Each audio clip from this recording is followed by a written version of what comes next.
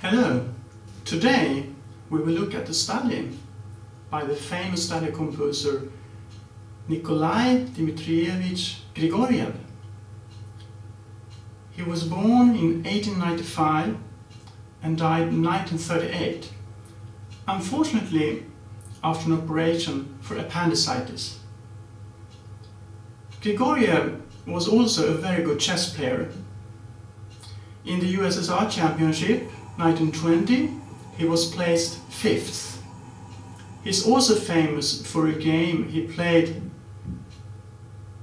against Alexander Alekhine, where they got 5 queens on the board, and that is very, very rare.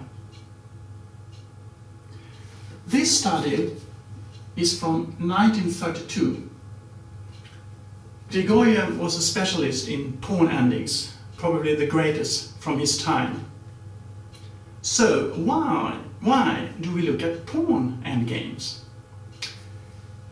Well, it's my conviction that if you study pawn endgames, particularly from this composer, Grigoriev, you will learn the ability to calculate variations. You will also develop your creativity and imagination. It's quite easy to find endings from Grigoriev because you can find them in many chess books, like for instance Erwin Chernev's Practical Chess Endings. When we look at this position, the first thing we need to know is the triangle. If it's right to move, which it is, and he makes a mistake and play a4 immediately, we can see the triangle by drawing a line from a4 to e8 to e4. So we have a triangle here. But as we can see, black can enter it with his king. And now he will even win the game. For instance, if white plays king f6, black will play king d5 and hinder the white king.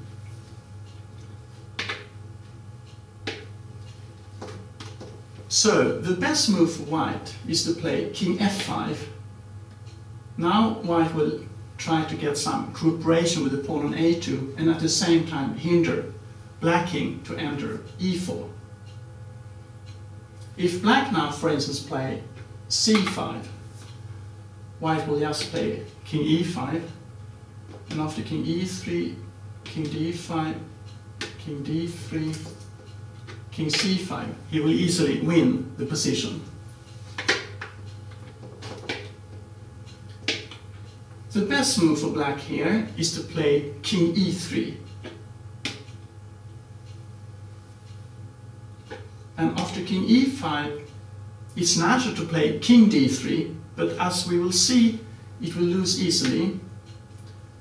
White will play king d5, and now black has a tricky move, c6 check. If white now takes the pawn, black will immediately draw the game with king c4, because if white play a4, black will play king b4. So the best move after c6 check is to play king c5. So it's more important to hinder the black king from enter the triangle than it is to take the enemy black pawn. After king c3, a4, black cannot play king b4, which he could play when the king was on c6.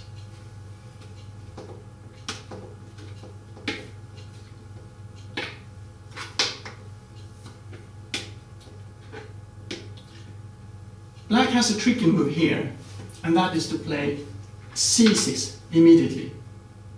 The idea is, if white play king d6, and black answers naturally with king d4, black will easily draw after king c4, which is a key square for black in this variation. So, with an easy draw. After c6, white has to rush with his pawn immediately. a4, black cannot rush with his pawn, as white will only play king d5. So black plays king d3, and as we saw before, king d6 is a draw now because of king c4. So white continues with his pawn.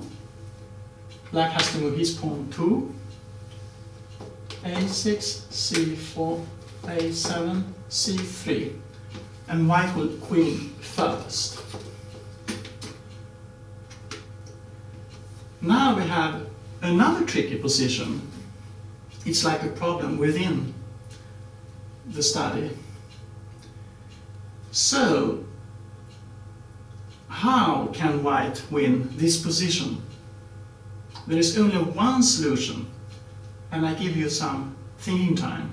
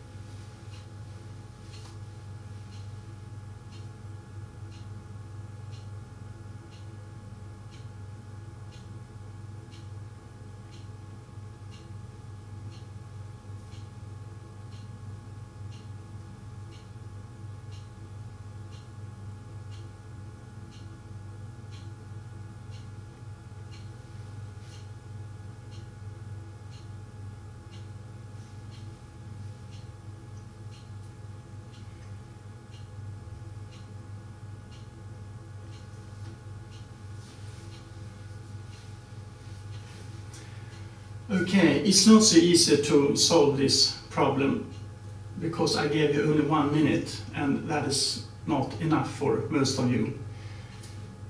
First of all, I will show you some variations which do not work here.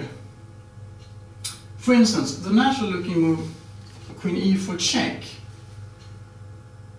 It is a good move if black plays king c3, which is a mistake.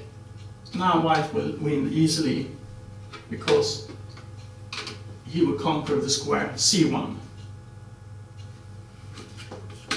After queen e4 check, black plays king d2. And now he can continue with queen d4,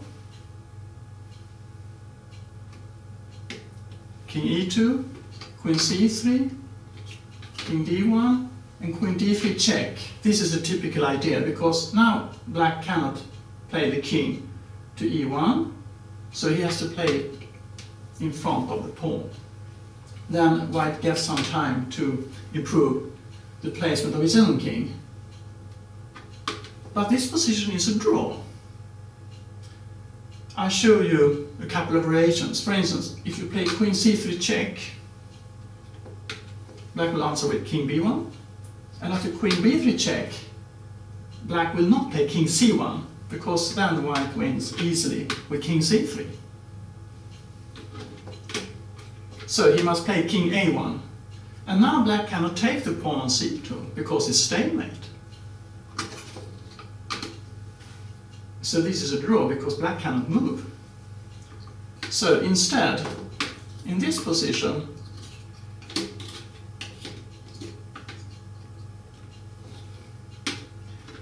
you have another idea, that is to play queen e2.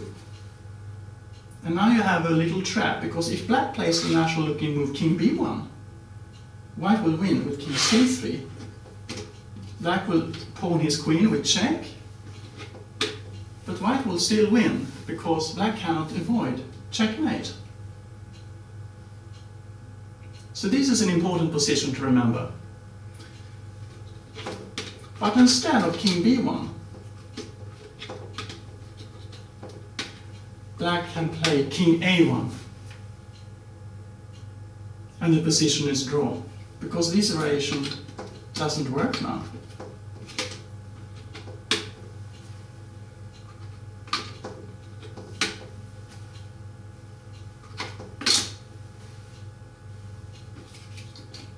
and it's stalemate again.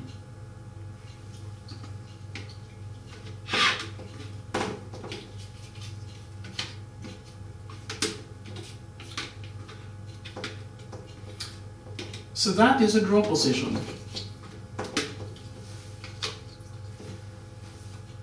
Another variation is to play Queen d8 check, because if black plays the king to c3, we have Queen d4 check and Queen a1 as we saw before. And if black plays King e3, white will win the game with Queen g5 check and then put the queen on c1. But after King e2, the game would be drawn, as we saw in the other variations. White has only one move to win this position, and that is to play Queen d5 check. That is the correct solution. We don't need to look at King c3, we already know how to win with Queen d4 check. And if black plays King e3, white has only one move to win the game, and it's a bit tricky. I give you a couple of seconds to find it.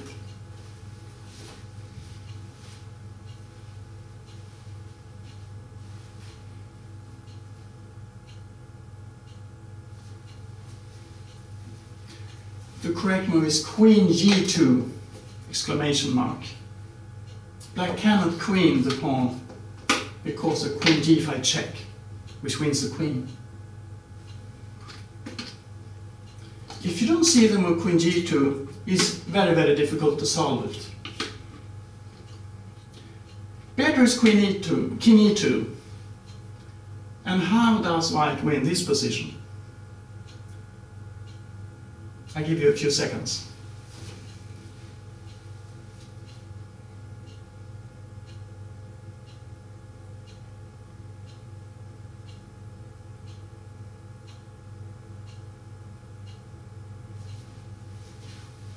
The best move is to play Queen a2.